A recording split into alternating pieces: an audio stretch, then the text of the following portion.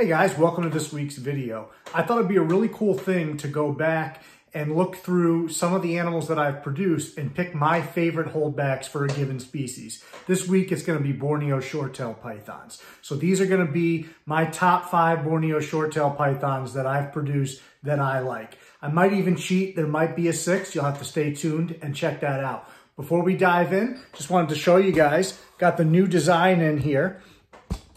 For Mr. Atlas. Speaking of Borneo short-tail pythons, I'm a little fat, so it'll probably look better on you. But you can get this merchandise and all different stuff.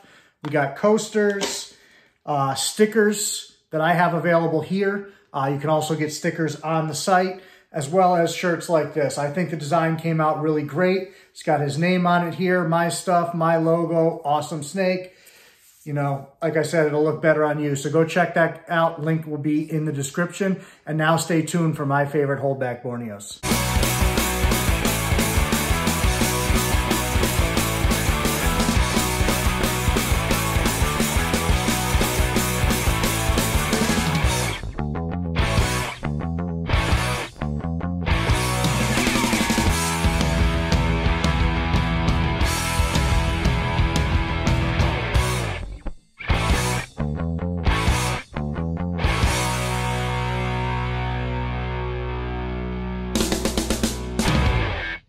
So to start the list, numero 5, who at one point was one of my favorites, and he still is one of my favorites, but sometimes you just produce other things you like better, is Mr. Orion. Now, Mr. Orion's got a little bit of stuck shed here I've got to contend with. We're just coming out of winter, so this is like that time of year that the dead of winter is easy, but when the humidity starts spiking up and down constantly is when it's tough. So just into the beginning of spring and just in like late fall, early winter, it gets a little bit adventurous, trying to keep everything balanced and everybody shedding good. So we'll get him fixed up. You know, it's not a massive amount, but he's got a strip down there on his back. His father was notorious for that during breeding season, but he isn't as bad typically as his dad was in the past. He still focuses on his task at hand, which is shedding when it's time. His dad used to shed off his head and part and then say, okay, it's time to make more babies again. Get me out of here. I'm ready. But yeah, so Orion's really awesome. He is from Spot On to Electra. He is also the father of one of the babies on this list. And he is siblings to some of the others. So there's a lot going on with my Sideswipe line that I just really like. So I have a lot of holdbacks from it that I really like. Also, in the comment section, I need you guys' help for a future video to do with bloods and short tails. So if you can, hop down into the comments, whether it be at the end of this video or now while you're thinking of it. And I want you to, you know, note that it's for the future video and give me your best blood or short tail python question that you would like a breeder or keeper of these animals to answer. And I'm putting together a video for you guys that's going to answer those questions in a fun format. So if you get a chance, please go ahead and do that and enjoy Orion here. And we will move on to the number 4 holdback. So we're talking holdbacks that I really like, Borneo short-tail pythons. So what I'm going to do also is I'm going to show you a bonus one because this is an animal that I produced that I would have held back, but it was in a joint project and I did not have the first selection. So right up here, you can see one of my favorite animals that I produced. Didn't quite work. Up here, you can see an animal that I produced with Rob. It was Rob's female, my male. Holy shit, I'm blanking. The ocelots, which I sold the ocelot to Jeremy now, and Rob's female is still here breeding. But that cyclone, as Rob calls it, is one of the favorite snakes that I've ever produced. So had I had the opportunity to keep it, I would have, but he had the first pick, and we both knew the moment that snake hatched which snake was going first, and it did. So along those lines, this is my number 4 favorite holdback that I've produced. And technically speaking, Rob produced this one because this was my male to his female. This is one of the marble girls that you guys have seen, especially if you've been on the live streams. Really nice orange head, gorgeous pinks at the side, which if I can get her to turn this way especially. It's really hard to capture in this lighting. They never want to go the way you want them to. Just an amazing little snake that I really enjoy a great deal. She is spectacular. Great marbling, great dorsal pattern and contrast. There's just absolutely so many things to like and so many things to do with this little girl. She's got a great personality, as you can see, I'm sure. You know, even though she's like, what the hell, I was just relaxing, she's still very curious about everything around her. She's very easygoing, really, really gorgeous animal that I can't wait to plug into projects and try to really take the marble thing to the next level in my collection. And hopefully Rob and I will get another clutch from this girl's mother this year, although so far, no signs. But look at the spectacular marbling on this. I know some of you guys have seen this girl, and she did have a Meet the Collection on here, of course, but just what a fantastic animal. I feel blessed for just about every snake that I've hatched out. But these were really cool, and I obviously didn't technically hatch this one out. Rob did, so this is kind of on here. That's probably why she's at number 4. I'd probably have her a little bit higher if I had hatched her myself. So even though she is one of my holdbacks, she kind of comes with a little bit of an asterisk. So let's check out another one. So tied in our 3rd place spot here, we have a pair of sisters. Now Callisto is covered in substrate right now. She was burrowed and I dug her out for this video. So she is, you know, looking to speak with the manager if she can at this point in time. But she's, excuse me, such a wonderful girl, so she's handling it well. But she was nice and burrowed, and I opened her cage up and she said, what the hell are you doing in here, man?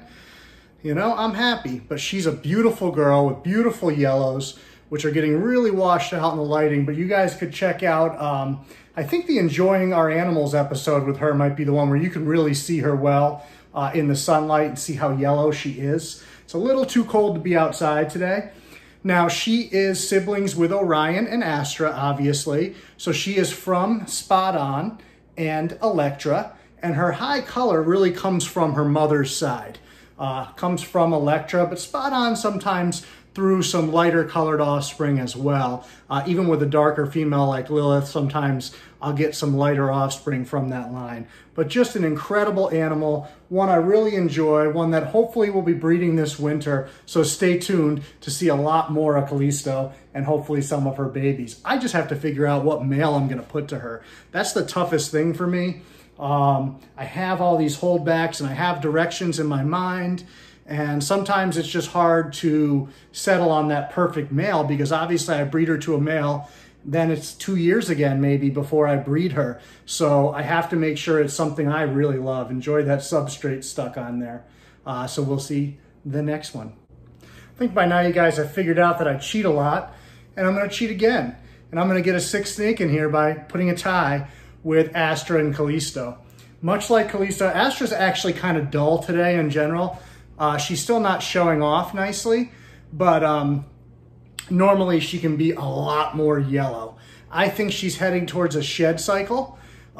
Just the way she's dull, her contrast is dull down here. But still, I wanted to grab them out for the video and not just use pictures. I wanted to let you guys see these animals. I love spending time with them.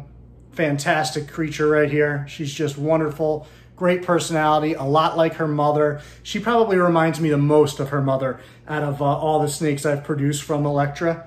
Most similar personality, most iffy about strangers, but also one of the most rewarding relationships that I've built with a snake, where she's just awesome. I really enjoy hanging out with her. When I bring her outside, she'll go off and do things, and then she'll come back over and kind of check me out, and she's just really cool. You see, even right now, she's focused on me, paying attention to what I'm doing. She's always very interested, very, very personable animal, but she's an animal that you have to earn her trust. So if you're a stranger and you pick her up, she's not really that personable. She might even not let you pick her up at all, to be honest. It depends on the person and the mood she's in, but she's always fantastic with me, and I adore her. So also, she is obviously out of Spot On and Electra. And once again, that color comes from Mom for the most part. She has a lot of similar traits to Dad as far as some of the contrast goes. Dad didn't quite have the jet black to that lighter color, but she has some traits from him for sure. Not not much personality-wise from him. She definitely has more of her mother's personality, but she does have some of her father's. Like, her father's a busybody, and she definitely gets up and moves around outside quite a bit and checks things out. But none of the babies really periscope quite as much as Dad did. He was a big periscoper. These guys don't tend to do that as much. I'm trying to think. I think Astra's periscoped a few times, but not like Dad. Dad was given every single time we went outside, he would periscope. But once again, this is the lovely girl, Astra. So of course, no matter what, no matter how much planning you do, there's always a snake that doesn't cooperate. Number 2 is not cooperating. Now, he's not cooperating in the sense of he's being bad or whatever, but he's in a shed cycle. And so number 2 is the guy here on this shirt, Mr. Atlas. So we'll get you down here. You can take a look at that fella. I'll put some pictures up in the screen here, maybe even over here, so that you can check out Mr. Atlas. He is awesome. This guy here came from Spot On to Lilith. So he has the same mother as the number 1 snake, but a different father. It's a little hint for those of you that pay attention. So he is awesome. Looking very, very forward to working with him in the future and seeing what we can do with Atlas.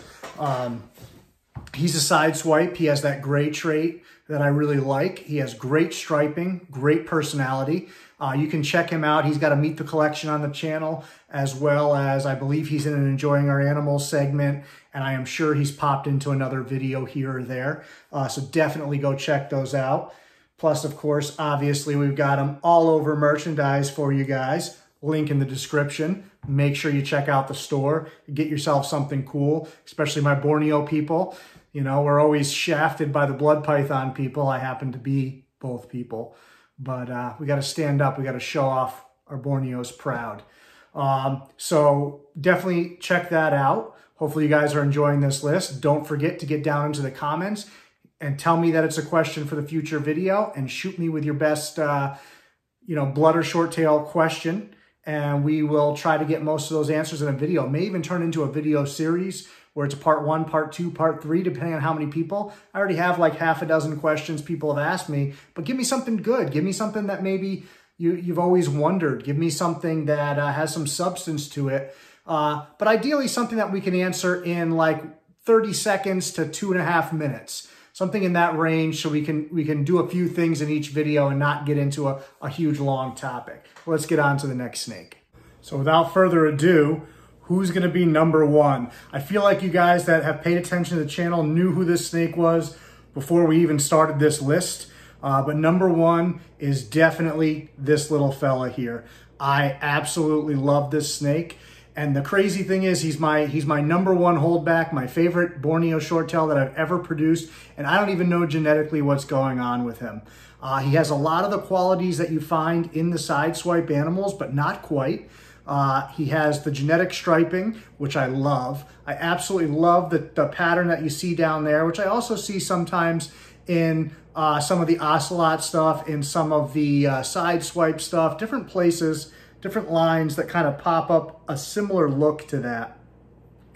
And then just that gray coloration that you see sometimes in ultra type animals or ghost line animals, and then that seems to come in heavy from his mother. Now this guy was produced from Lilith and Orion, and Orion was one of my favorite snakes when I hatched him. He's still one of my favorite animals and near to my heart. But, this little guy definitely supplanted him for sure. And don't tell Orion that, I don't want to hurt his feelings, but this guy is incredible. And he also has some really cool pinks along the sides of his face, which I don't think are going to show up. Let me see if I can get him to turn around here for a minute. Of course not. Let me try, just distract him a little. Man, you can't see those pinks on here. It's just so nice. Absolute color explosion on these animals. Borneo shorttails are one of those things, if you don't see them in person, you probably don't have a full appreciation for how handsome this fella is. or how nice Borneos are in general. I think a lot of people have this perception that they're just brown snakes, and they're anything but. They're absolutely vibrant in person. The contrast and the colors, I mean, look at those yellows on his side there. And it's hard to see in this lighting, but that yellow to gray contrast, and then you do have the brown up top that goes into a creamy color down there that just melts into that white and black. And I mean, the tail has like yellow, neon yellow striping along there, which I am certain is not going to show up. So hard to put them in position. Like, you can kind of see the yellow there a little bit, but it's not as neon. And it's so neon yellow that it's almost green. It's really funky. And I see that in some of my skunk line girls as well. There's a lot of Borneos where you get that, but this guy, favorite Borneo that I've produced to date, and he's going to be really hard to outdo him. Hopefully his kids outdo him the way that Orion was outdone by him.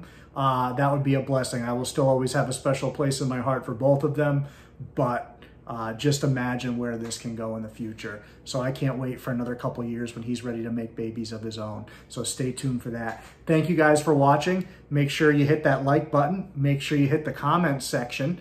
And make sure that you follow along on these projects and see where this stuff goes. So let me know what you think, and we'll see you next time.